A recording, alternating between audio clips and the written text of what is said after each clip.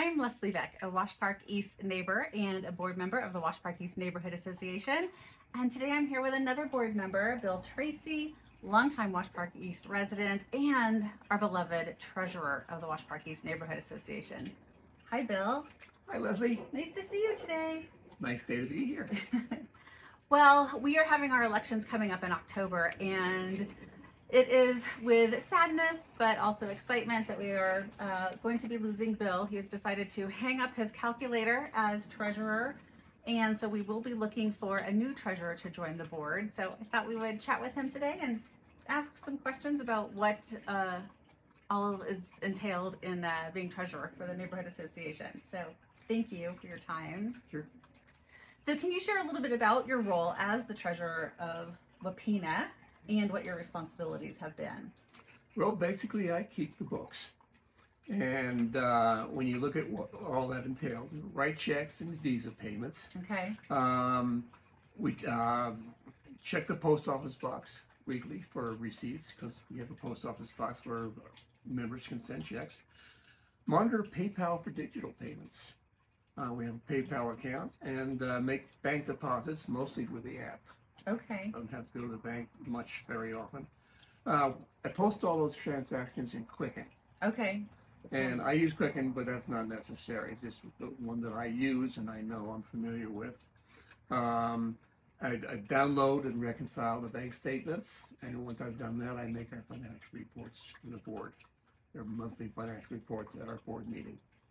And those, so the different types of payments that we get are either memberships or when we have events and things like that. Sponsorships. Okay. And we have Business individual members, business members, and business advertisers. Okay.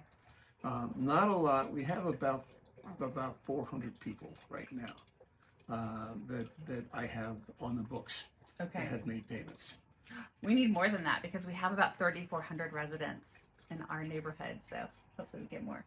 So I do the monthly financial statements, miscellaneous reporting, lists of all those people that have given us money so we can write thank you notes and reminders from time to time to renew their support.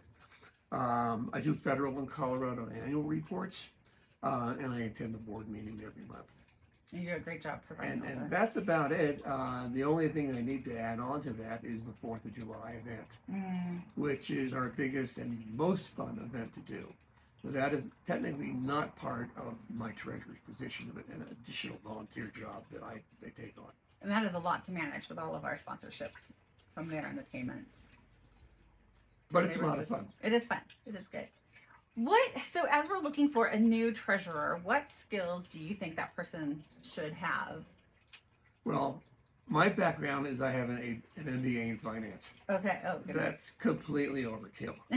I think about the basics is if you can balance your checkbook, you can probably be treasurer. Okay.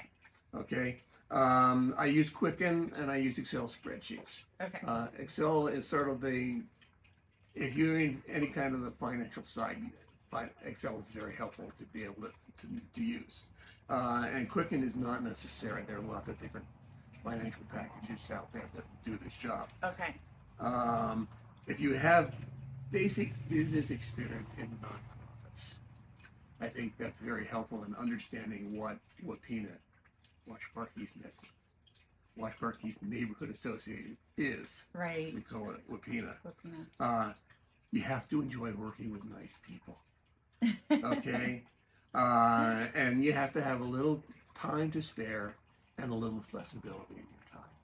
And how many hours would you say you dedicate, like on a weekly basis or a monthly basis, or does it fluctuate? It fluctuates. Okay.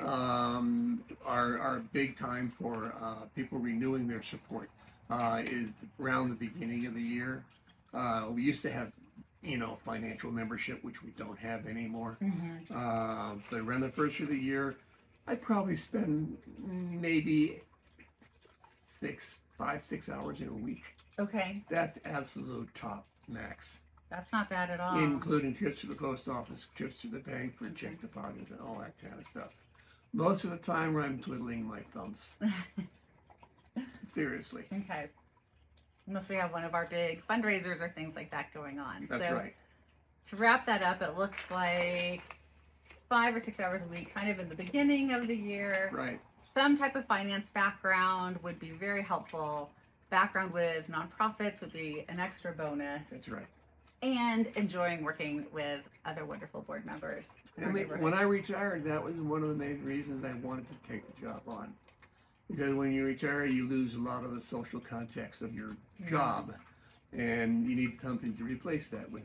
That was what it did it for me. Okay, I love that. So for someone who'd be interested in running for treasurer, what advice would you give them? Come to a few board meetings.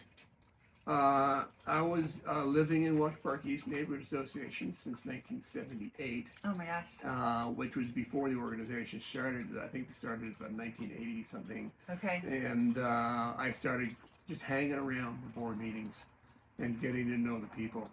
And after a while, I thought, well, these are a bunch of people that I'd like to work with. Oh. Okay.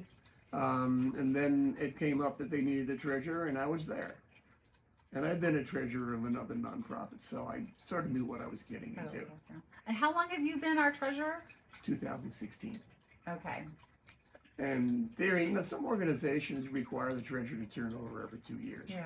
We don't have any such limitation, which is good and bad, because it's let me have more fun in my job. But I think at one point I have to say it's time for a change.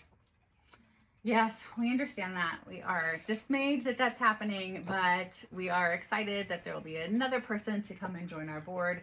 If you have any questions about being treasurer or just the board in general, please feel free to reach out to us. We would love to chat with you more.